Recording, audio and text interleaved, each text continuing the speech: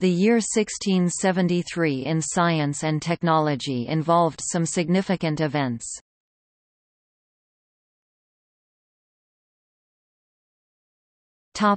Mathematics. John Kersey begins publication of the elements of that mathematical art commonly called algebra.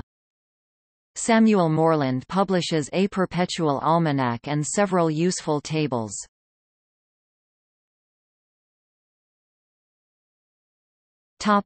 Microbiology. Antony van Leeuwenhoek's observations with the microscope are first published in Philosophical Transactions of the Royal Society.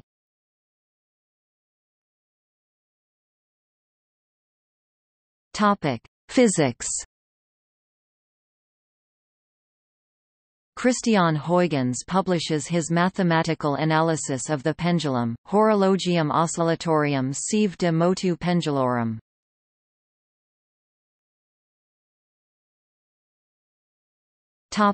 Births. August 10 – Johann Conrad Dippel, German theologian, alchemist and physician, died 1734.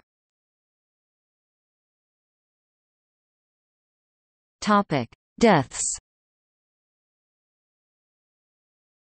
May 6 – Werner Rolfing, German scientist, born 1599.